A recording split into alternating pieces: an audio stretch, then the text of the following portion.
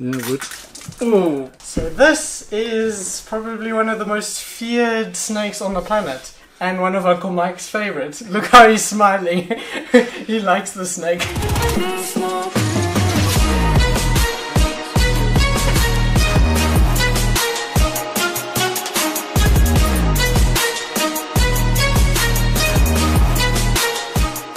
Hey guys, it's Bryce here. Today I'm with Uncle Mike. Uncle Mike is basically a specialist in venom. And what do you do, Uncle Mike? I extract venom from snakes. I keep 500 venomous snakes and we extract the venom. So we're going to be milking snakes today, which is really exciting. And no, you don't get milk out of snakes. What do you get out of snakes? Because they don't have milk. Yeah, we extract the venom. Yeah, it's called milking, but yeah, it's not really milking. It's just getting the snake to release the venom into a beaker. So yes, that's one like this down here. So now what are you doing with the beaker? Why is there plastic over the beaker? Well, it stimulates the feel that the snake will have when it bites. So the fangs penetrate through the plastic, and that stimulation that it feels like for a snake that it's biting something, then lets him release his venom, and then it gets released inside the beaker. Right, here we have a Cape Cobra. Naja Nivea. Yeah, and let's see what we're going to get from him. Nothing so far. There we go. Nice few drops of venom there. Nice flow there, yeah. That will definitely either ruin your day or ruin your life. Yep. Potent neurotoxic venom. But there's been a recent case of one with like purely cytotoxic effects, which is interesting. Yep, that was interesting.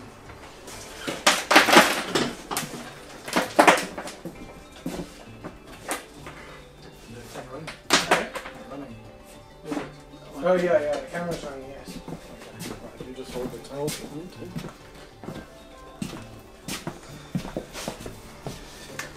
too. Right, the snake we have here is the brown forest cobra.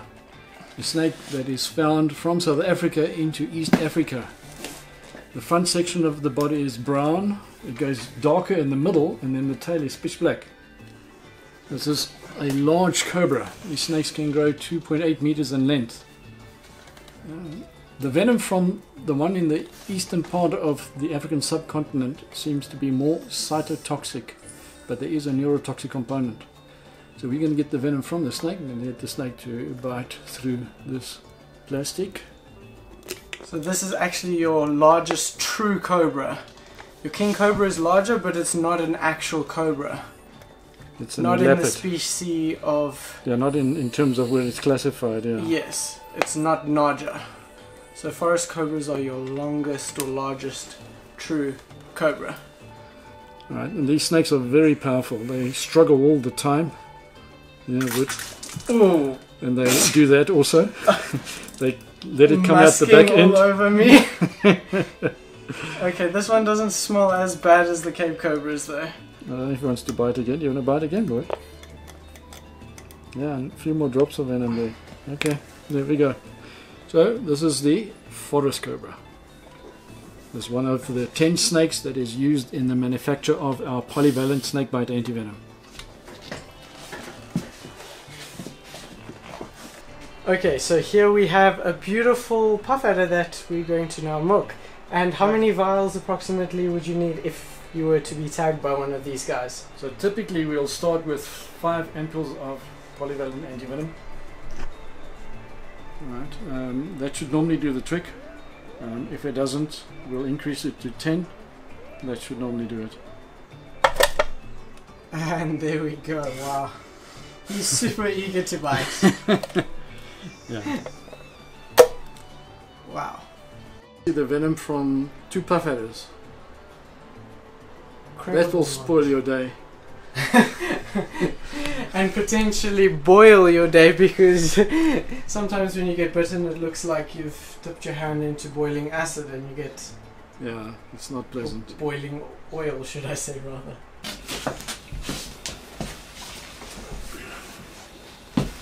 The snake you see here is the Snouted Cobra, Naja Nilurifera from Southern Africa. These are large cobras. They can grow over 2.5 meters in length, and when they get big they become massive, as you see this snake here. These snakes are very, very common in southern Africa. They don't cause many snake bites though, but the venom of the snake is used in the manufacture of our polyvalent snakebite antivenom. So we're going to extract the venom from the snake by getting him to bite through here. Oh, there we go. You can see the venom there. That's a lot of venom. That is a lot of venom, yeah. You wouldn't want that in you. No. And they have quite a lot of cytotoxic components in there too, right? Yeah, it's neurotoxic and cytotoxic, yeah. Not a cocktail I would drink at all. Right. Or eat. So we're just gonna go on. No, I just want to show the size of this snake. It's an absolutely enormous snouted cobra. Like really, really big. Look at that. Yeah, And powerful too. This one's about 1 or 2 weeks old. 1 or 2 weeks. Nah. You've had it for a year or so. Yeah, I know. I've probably had this snake 10 years just for them to get this size. And once again, this venom is used in the manufacture of our polyvalent, and we're going to get the snake to bite through there. Come, oblige us with your big open mouth. There we go. That's a lot of venom. Yeah, now there is a lot of venom there, yeah. So as you can see, these animals are really well looked after. I mean, for a snake to get this size and be on venom line shows you these snakes are living the life. They're living the dream here.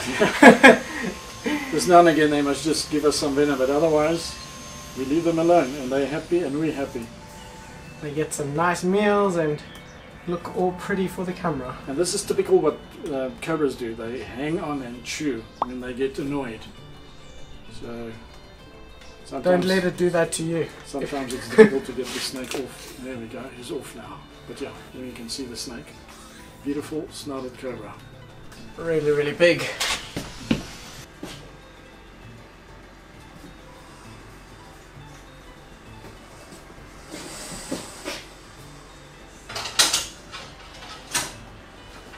Got it? Yep.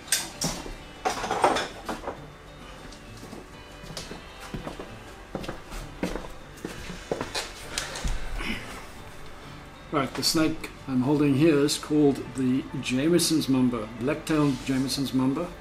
You can just show them the black tail there. So it's a green mamba, beautiful black tail with a black tail that's found in Central and East Africa. The venom from this snake is used in the manufacture of our polyvalent antivenom. It's one of the 10 venoms that goes into the manufacture of our polyvalent antivenom. So we're going to get venom from this snake. Like all mambas, the fangs are right in the front of the mouth. Small little fangs, but perfect injection needles, hypodermic needles. And there we can see nice flow of venom from this snake. Quite a bit of venom there. Yeah. And it's a clear like, venom. It's like water, yeah. Yeah, I'm not going to test it like water though. Black-tailed Jamesons Mamba. So yeah. It's Dendroaspis jamesoni camose. Yeah. So it's a different subspecies to the normal Jamesons Mamba. The normal Jamesons Mamba has a yellow tail, and each scale has black around the scale, so you get this yellow checkered tail.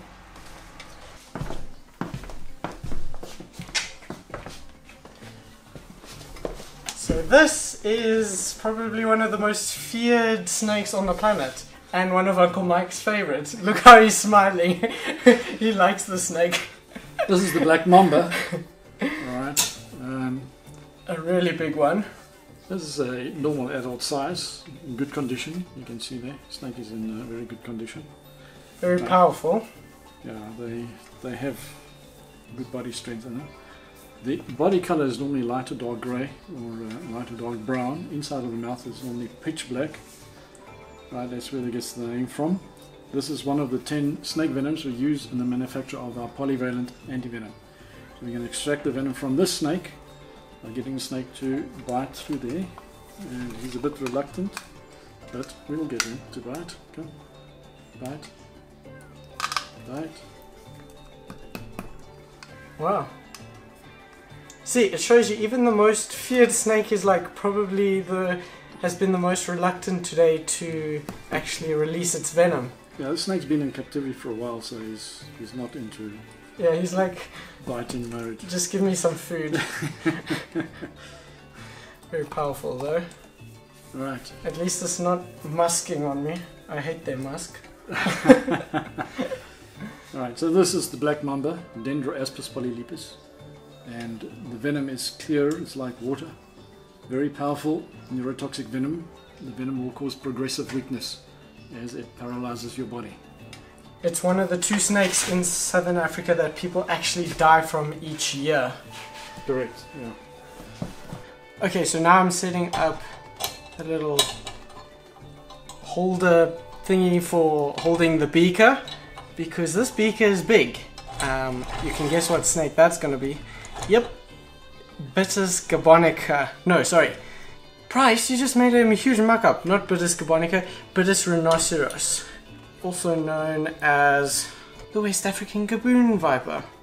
So, obviously there are 2 species, Bitis gabonica and Bitis rhinoceros. Rhinoceros. Pronounce it how you want to pronounce it. Don't butcher me for how I pronounce it. Big beaker, big snake, big venom yield. Exciting.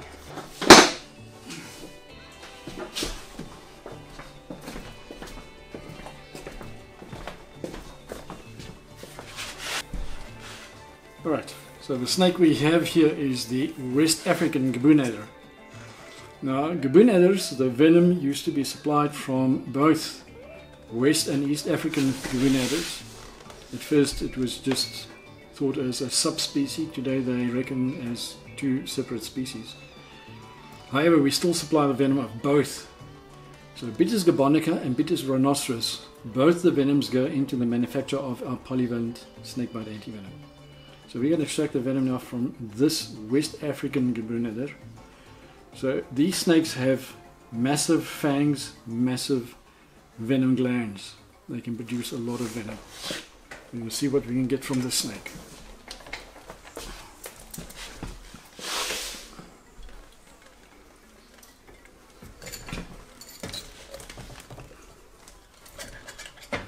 Jeepers. Alright, so we just hook the fangs on the edge like that. Okay, hook your fang again there. And then we're going to just massage the venom glands and get a bit more venom from the snake. But yeah, if I look at the quantity, it's a lot more than we had from any other snake this morning. They've got incredibly huge fangs. This species is actually the record holder for the longest fangs of what, 50 millimeters? That was what was claimed for a snake that was killed in Kenya. But yeah, I believe there are other snakes that rival or even surpass them in length. I agree. Yeah, but for Africa, nonetheless, huge fangs. For Africa, this is the snake with the longest fangs, and short, stocky snakes, very powerful.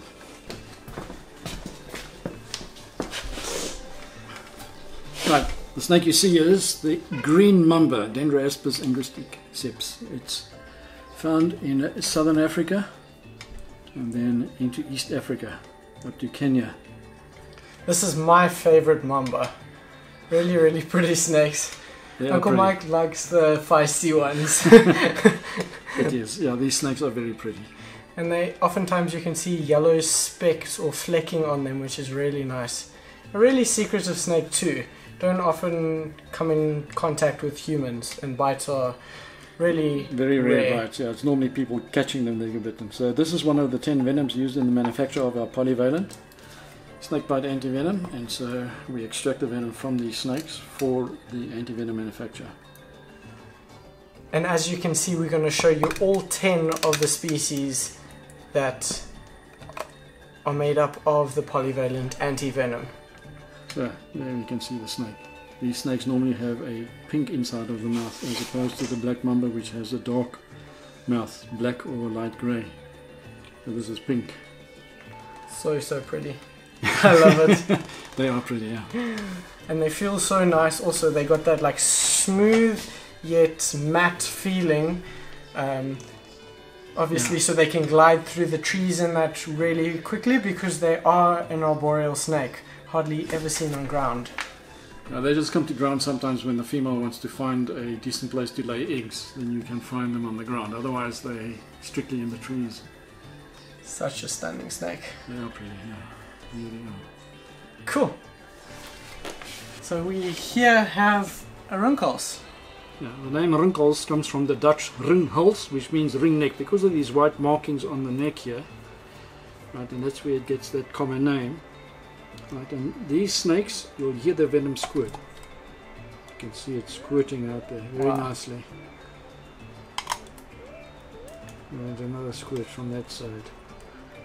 Quite a big venom yield from such a small snake. Yeah, because they spit their venom, they need to have a larger venom unit so that they can keep on spraying more venom. Interesting. So this is the same species as Beth at home, a nice black Rinkhals also. So now I'm just going to be changing the beaker from the Rinkhals to Mozambique Spitting Cobra.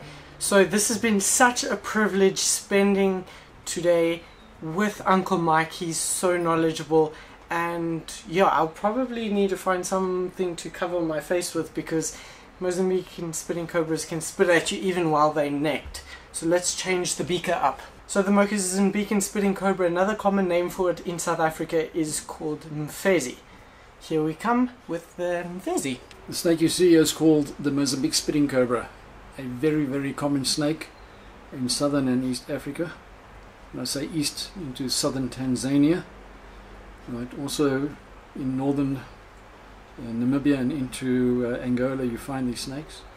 They're normally a lighter dark brown on the back. The interstitial skin is black, so you get this net effect on the body, almost like fishnet stockings. The underside is yellow, pink or apricot color with a number of dark bands on the front surface. There we go, nice.